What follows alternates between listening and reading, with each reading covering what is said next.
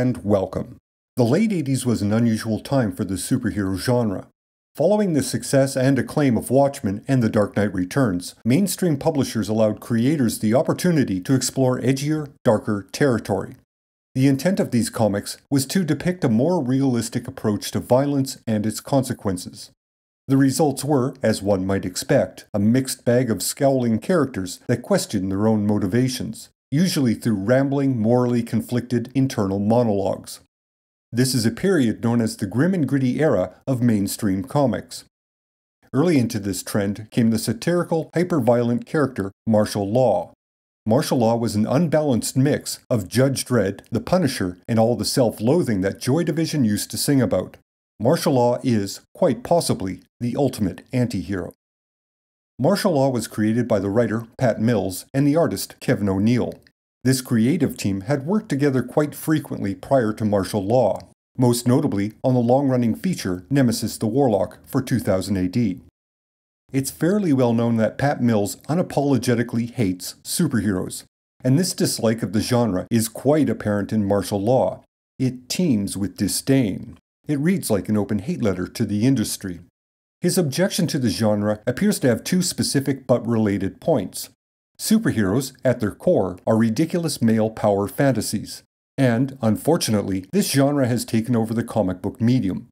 Generally speaking, when people think of comic books, they first think of superheroes. That genre has become so prevalent that other works are either overlooked or dismissed as anomalies. This is a perception that has changed somewhat in recent years, but in 1987, when the first miniseries was published, this was the public perception of the industry. Comic books meant superheroes.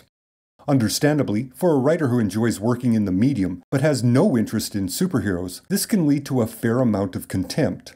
This contempt translates very clearly within the Marshal Law series. It should be noted that the artist, Kevin O'Neill, has one notorious distinction. The short story, Tigers, written by Alan Moore and illustrated by O'Neill, which appeared in Green Lantern Corps Annual No. 2, was rejected as unsuitable when submitted to the Comics Code Authority. When DC asked for clarification, the censors responded by saying the art style itself was objectionable. DC subsequently printed the 1986 annual without code approval. Therefore, O'Neill is the only known artist to have his actual art style deemed inappropriate for the general public. It's possible this unusual, seemingly capricious ruling by the Comics Code inspired O'Neill to enhance the more obscene or grotesque aspects of his artwork within Marshal Law. Marshal Law originally debuted as a 6-issue miniseries in 1987. It was published by the Marvel Comics creator-owned imprint Epic Comics. Retroactively, the first miniseries is known as Fear and Loathing. The series takes place in the wreckage of San Francisco, renamed San Futuro, following a devastating earthquake. Living in the ruins of the city are the superpowered soldiers that America created to fight in an unjust war. With the war over, these damaged, aggressive individuals run wild in the city, unable to adjust to normal life. These former soldiers have formed gangs to terrorize the civilian population and to wage a pointless war with one another. Violence is the language they speak fluently. The only law in the city is Marshal Law.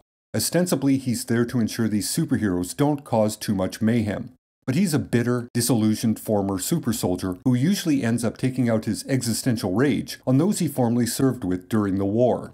He believes he's the brutal solution to an equally brutal problem. The main plot of the original series is Marshal Law investigating and trying to stop a series of brutal rapes and murders. Not that one should downplay the seriousness of rape and murder, but solving these crimes are not really what the series is about. These crimes are the call to action, the inciting event that brings Marshal Law into the story and progresses it further. What the series is actually about is it's a deconstruction of the violent people we often label as heroes. It examines the line between those that commit violence because it's their duty and those that commit violence because it's their calling.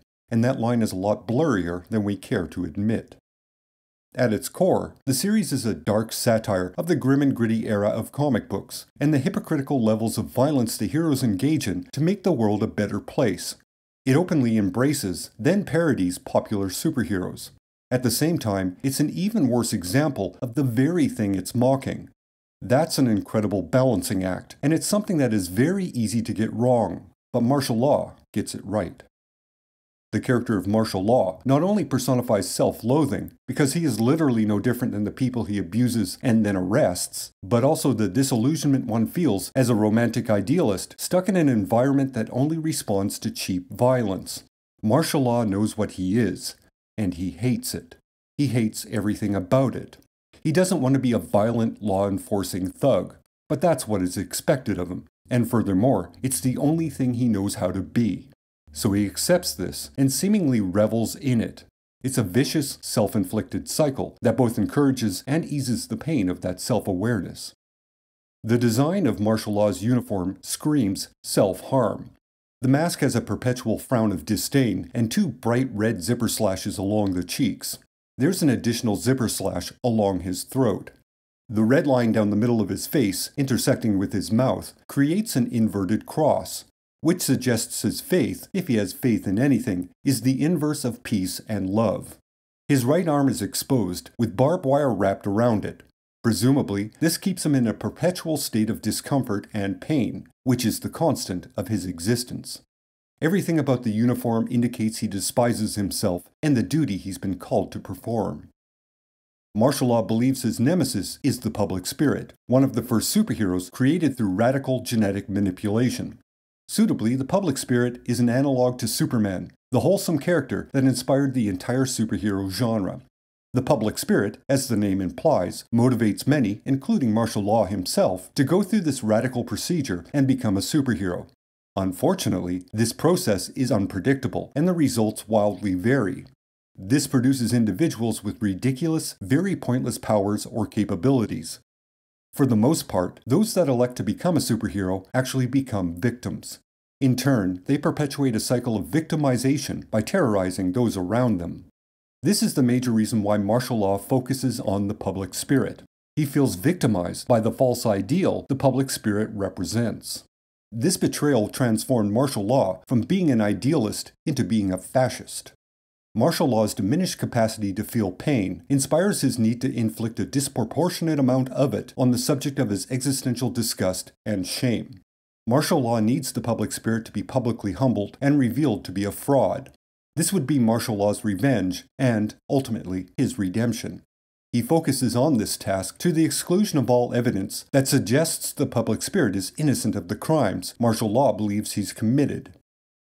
Overall, this miniseries is filled with a high degree of background detail, interesting elements, and a very clear allusion to the Vietnam War. The resolution of the story is also appropriate, and it concludes with a very memorable scene. There is a progression of Marshal Law's character, and, for a moment, it appears that he's made peace with the inner turmoil that fuels him. For a series that explores ridiculous levels of violence, with a character that is seemingly unredeemable, it actually ends on a poignant, revealing note.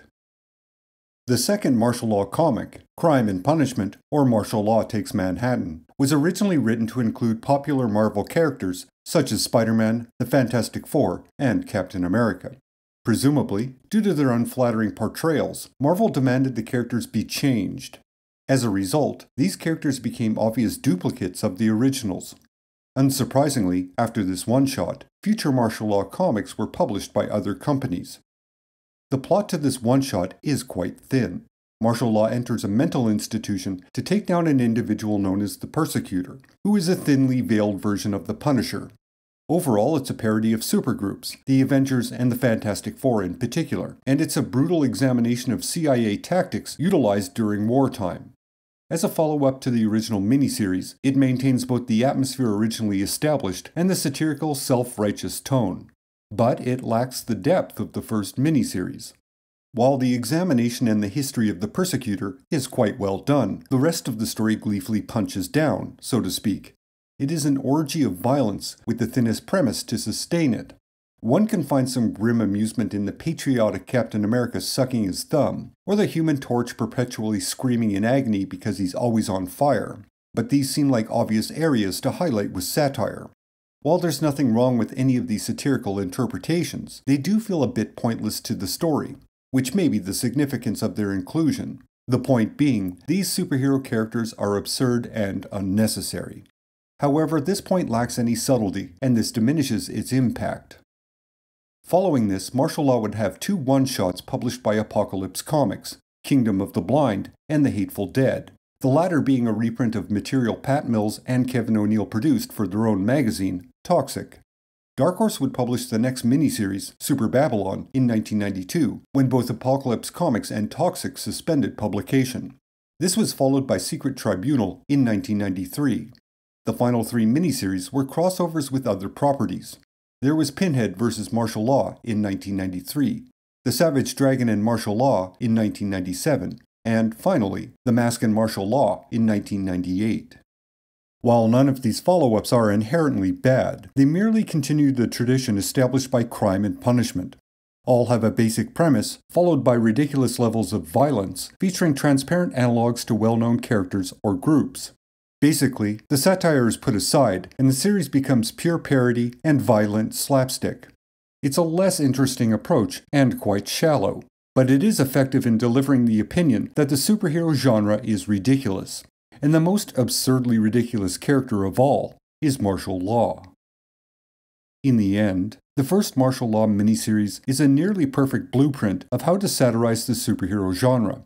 There is character progression, an antagonist with an understandable motivation, sympathetic side characters that contribute to the tone and atmosphere, and the story has a solid resolution with an emotional core. Quite simply, it's a series with a layered, critical point of view that is explored in a satisfying manner.